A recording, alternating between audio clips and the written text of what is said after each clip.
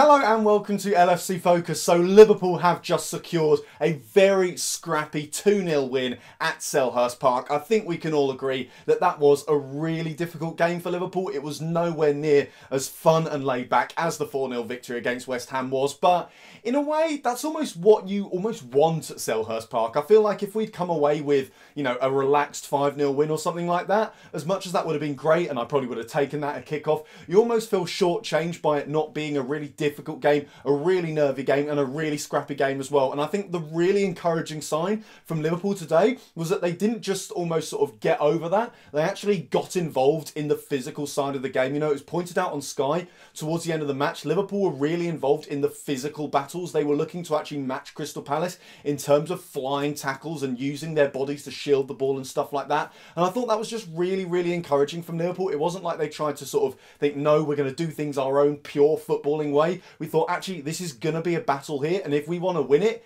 we're going to have to get stuck in, and that is something Liverpool did really well, and is probably one of the reasons why they ended up coming away with the 3 points. So obviously, the big talking point from the first half is the penalty. I'll come on to how we played over the whole 45 minutes a bit later on in the video, but first things first, we have to talk about the foul by Sakho. I think it's one that you have to see many, many times before you really know whether it's a foul or not, and credit to the referee who, if I'm honest, did have a pretty poor performance tonight. He got a lot of decisions wrong in favour of both sides, really. Neither side really benefited from him, but I think that decision he probably got it right, because when you look at it enough times you realise that Sakho, as much as he doesn't make a huge contact with Salah, nothing really that you'd expect would throw Salah to the ground, he doesn't really impede him in that sense. He's got his hands all over Mo Salah, he's chucking his feet around, and while, like I said, it's not enough to bring Salah down, it's enough to put him off to the point where he can't actually get a clean shot away or anything like that. And the moment that cemented in my mind that it was a penalty was the way that he just throws his leg out again when Salah's got away from him, when there's no chance of him getting the ball.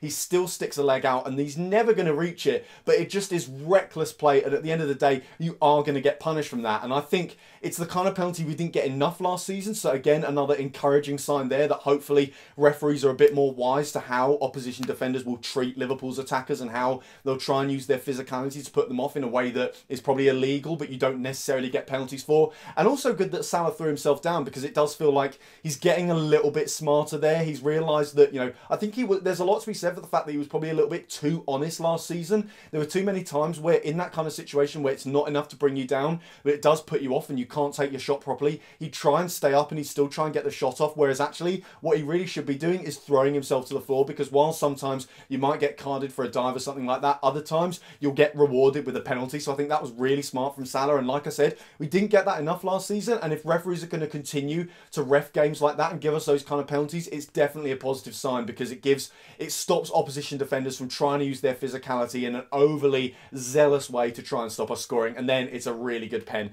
from James Milner as well, who I think in general had a really, really good half. I think when you look at the way James Milner played, you can make the case of the fact that Liverpool probably played within themselves an awful lot in that first half. I think he's a good barometer to judge just how attacking we're being, because he's the box-to-box midfielder. He's the one who does defending and attacking. And if there's a lot of him trying to create and driving into the box and making late runs and trying to get assists and even get goals and stuff like that, then that's a clear sign that we are on the attack and we're trying to stay on the front foot. Whereas when he does what he did today, which was dropping deep an awful lot, helping out the number 6 player, who is Gini van Alden in this instance, who I also thought had a really, really good game, dealt with everything that was thrown at him incredibly well, especially given that he's not necessarily the tallest player and he had to deal with a huge physical threat from Crystal Palace. But what I really liked was the way that James Milner, he was always dropping in as a fullback and stuff like that, or even dropping in as into an almost centre-back position. And while, yes, that did kind of affect us further up the pitch, and there were moments where, we didn't quite create enough of chances, and I was thinking maybe we actually need a Shaqiri in the midfield, or a Sturridge or someone like that, or even an Adam Lallana, someone who's just got a little bit more about them in terms of creative quality.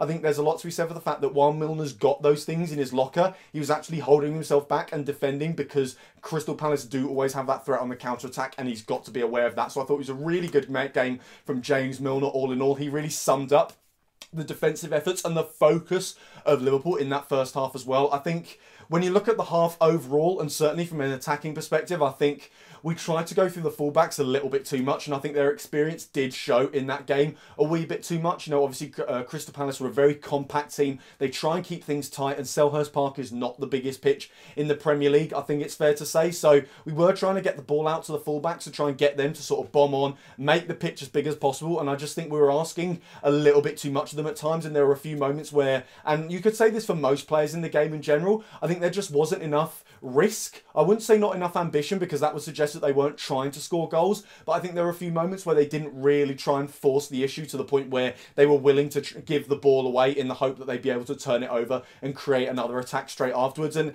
again, I can see where that comes from. It's very understandable that we didn't play as many vertical passes. You know, we tried it at various points, and when we did look good, and we created a few chances. You obviously got the Salah one where he tries to chip the goalkeeper but just gets way too much on it, and that is really good play from Keita to set that up. He makes a fantastic turn under a lot of pressure from a Palace attacker and then just launches the ball forward. So that was great, but I can see why we weren't always doing that, because with Palace's threat on the counter-attack, and that did show at various points in the game, I can see why we were making sure that we didn't allow that to get the better of us too often, and because of that, we didn't always commit too many men forward, and we didn't always take too many risks. So I think it was almost a really good and mature performance from Liverpool, because again, they didn't let their stylistic concerns get the better of them. They weren't obsessed with the idea that, you know, we're Liverpool, we're the big team, we have to attack, we have to have the ball, we have to press. They did say that actually we've got to respect Palace here and respect how they're trying to win the game, because if we don't, then they're going to cause us problems. So I thought in that first half, as much as it was really, really tough, I think it was a really impressive performance for Liverpool, and I think all 11 players on the pitch deserve credit, not just for that half, but for the whole game as well. And I think one thing that I really liked out of that half, and it's something you could say for the whole game as well, again,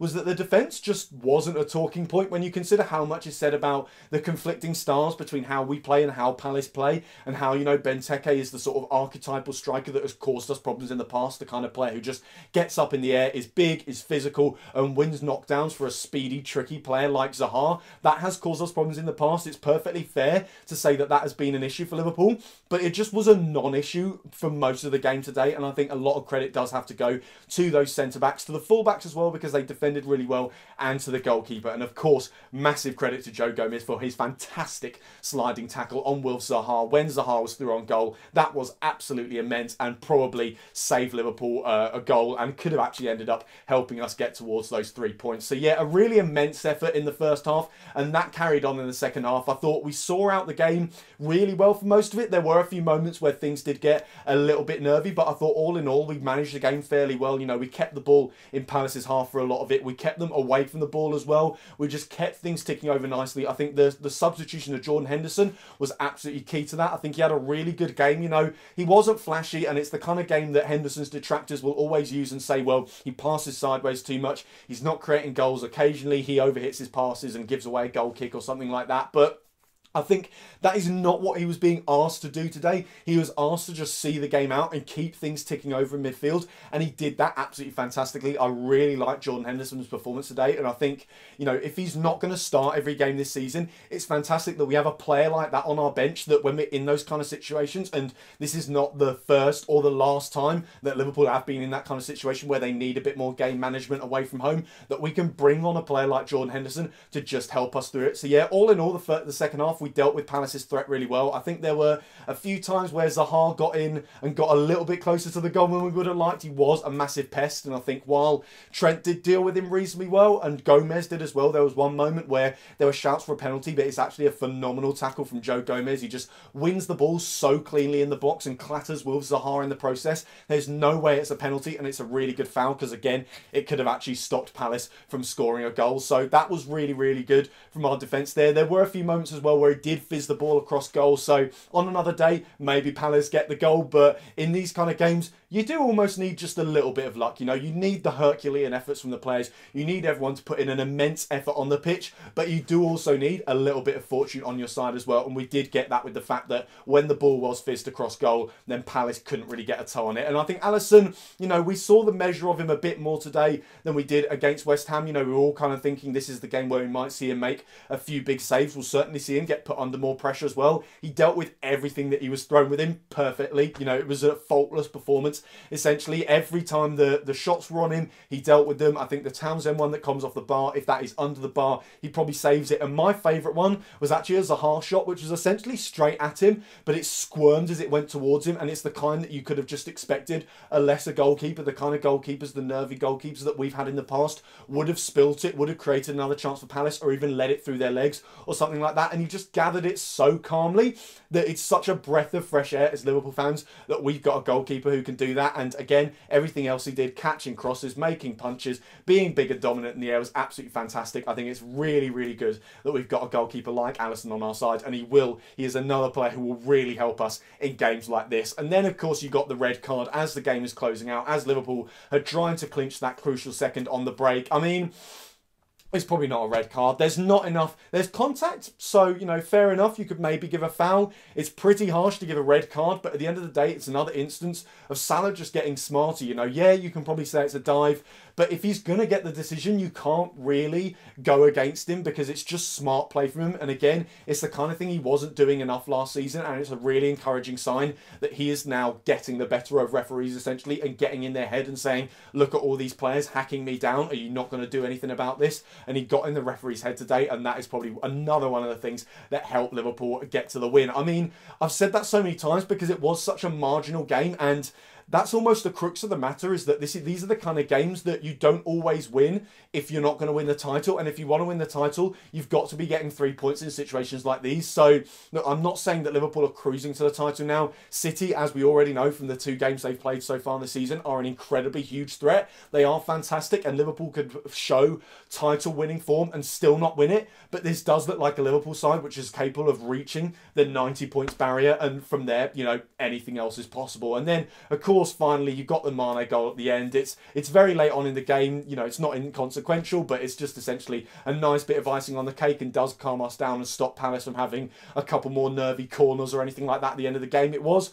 really good work from Sadio, you know, kept himself up, allowed the referee to play advantage, goes around the goalkeeper really well, showed great composure in general, and just slotted the ball away. And that was really, really impressive, given how late it was in the game and given how much work Sadio Mane had done. I think it almost got overlooked in that game how much defensive work he was doing, how much he got back to try and help out Andrew Robertson. And that was really what impressed me in this game, was how we didn't just, you know, Liverpool are a team that do attack with 10 or even 11 men essentially, but you could probably accuse us of having a few players who do stay up the pitch in search of hopefully getting another goal on the counter-attack or something like that. But today, it really did feel like when we needed to, we defended with 11 men as well. And I really liked what Sadio Mane was doing when he would track back and when he would help out defensively. And that makes it all the more impressive that he had the legs in him and the composure and the mental focus to score that goal again and wrap up what was a fantastic 3 points for Liverpool. So that is all for today's video. Thank you guys very, very much for watching. If you did enjoy this video, then why not give it a like? If you're new around here as well, hit that subscribe button there.